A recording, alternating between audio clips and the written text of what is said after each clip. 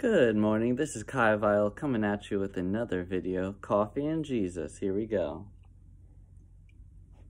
Alright, today is Monday, April 11th, and I don't know exactly where this study's going, but I feel the Lord speaking to me, and what my mind has been focused on is the idea of all of us every day going to work, doing our daily routine, going through the motions. And a lot of times we live in our minds.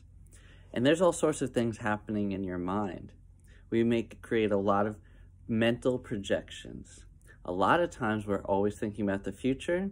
We're thinking about the past. Sometimes we don't even embrace the present moment.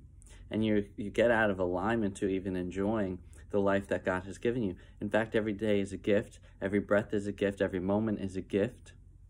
God wants to breathe upon you by his Spirit, and sometimes we're just so much into our minds that we don't allow God in. I've learned the past several years to actually get out of my mind and into the Spirit, and just getting in tune with the Spirit. Even when I notice I worship God in church, and I worship by the Spirit, but yet sometimes things are happening inside my mind. So I have to take another step back constantly to get out of my mind and allow the Holy Spirit just to have his way in me. So this is a huge difference of what people think of what spiritualism is and true Christianity is, and even amongst Christians don't even know how to be in tune with the Spirit, because the Holy Spirit is saying something and doing something. And for our minds to be aligned with God's, even just before I was meditating, our minds many times are out of alignment with God's will. Our minds are elsewhere. And so we need the renewing of our mind to be transformed so that we have the mind of Christ, that we can discern God's will. And when you can discern God's will, you can be able to make better decisions. You see, there's a terrible theology and doctrine that's out there. This idea that God is in control. Even though Jesus said that, you're going to hear rumors of war, all these things are going to take place, these things must take place.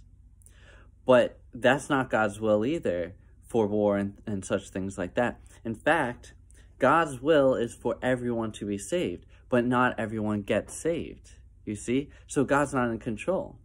When you see a person going out and killing people, God's not in control of that person. So that theology and what people keep preaching for some reason is that God is in control to try and make them feel better. But no.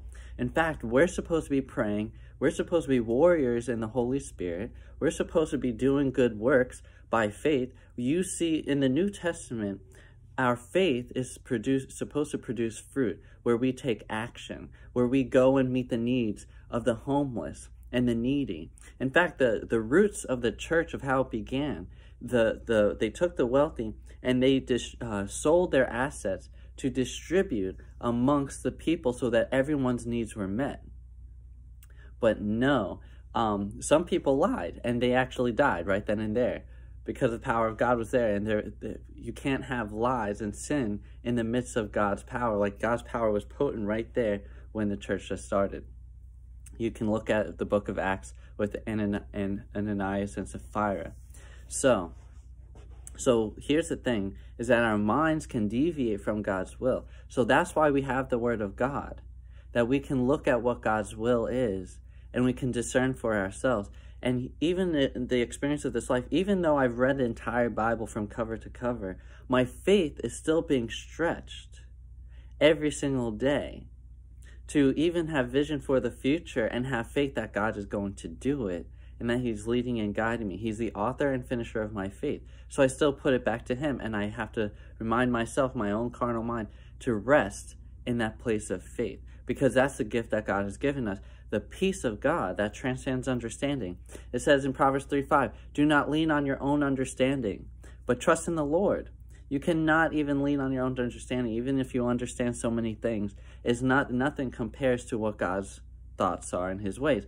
In Isaiah, it says, my thoughts are not your thoughts, my ways are not your ways. So we cannot even get to the full extent or the whole scope of God's perfect will. But what our job is to actually come into agreement with God's will. So that's why Jesus teaches us to pray, may your will be done on earth as it is in heaven. Your kingdom come. So my prayers always is for your kingdom to be established here on earth, for your perfect will to be done on earth as it is in heaven.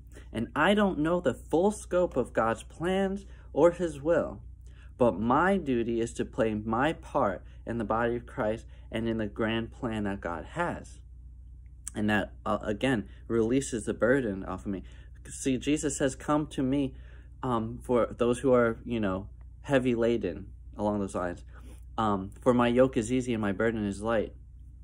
So Jesus wants us to take upon his yoke, and his yoke is easy and his burden is light. When you're under a yoke of oppression and hardship, that may not be Jesus's yoke. Even though we may share in the sufferings of Christ, which could be persecution and such things, or wherever God leads you, because God can actually lead you into the wilderness, like the Holy Spirit led Jesus into the wilderness to be tempted for 40 days without food or drink. But the Holy Spirit led him. You have to allow the Holy Spirit to lead you. Whatever trials and tribulations you face, allowing the Holy Spirit to lead you. So this is my meditation about everyday routine. You go to work, which we're called to go to work, because that's what it says right in the beginning of Genesis, that God gave the land to Adam and Eve to have dominion over, to subdue the land, and to take care of the land. So we are supposed to take care of this earth. We are supposed to take care of the land. We're supposed to have dominion. And that's exercising our will and taking care of things. But God wants us to also fellowship with him. And I believe that's the main purpose of creation and our purpose as mankind, to have fellowship with God. So having daily fellowship. And Jesus says every day, deny yourself and follow me. So the following of Jesus is a fellowship where we have to walk in step with him. So I urge you and encourage you in every single video I say to spend time with the Holy Spirit, to spend time with God, to spend time in the Word, but also to ask God, to engage with God. I'm praying every single day. This is why I make these videos. I can actually speak from my own experience. Every day I'm acknowledging God. Every day I'm worshiping him. I just listen to K-Love Radio, and I listen to worship music. So, but people, you're missing out on your blessing, because you're out of step in fellowship with your Creator. But there's a setting apart from the world, so not everyone gets into it. Not everyone sets themselves apart. That means you have to be a non-conformist, not conforming to the ways of the world, but being transformed by the renewing of your mind. In fellowship with God, to be a vessel for him so that God can use you accordingly. And he can speak to your heart, and you can actually translate that and give a good word to somebody who needs it. And that's what it's like in obeying God. You listen and hear his voice through the word of God and by his Spirit, and allow him to give you discernment and revelation. And you walk in step with him. So increasing your discernment, but you have to actually engage with God. You actually have to ask God for wisdom and revelation, for discernment, for understanding, for him to lead you and guide you. And he will confirm things with you.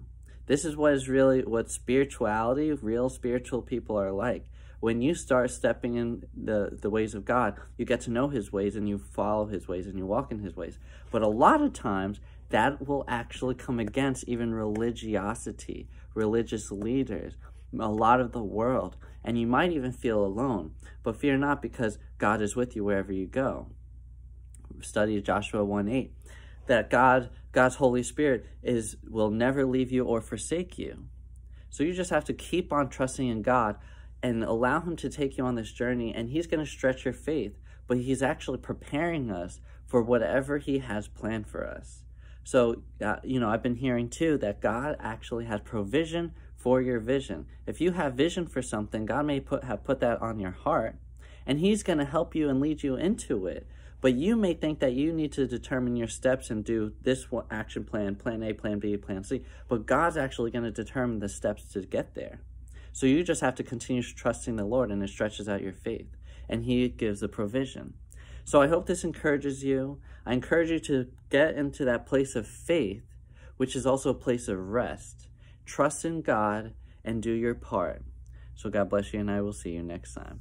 Peace.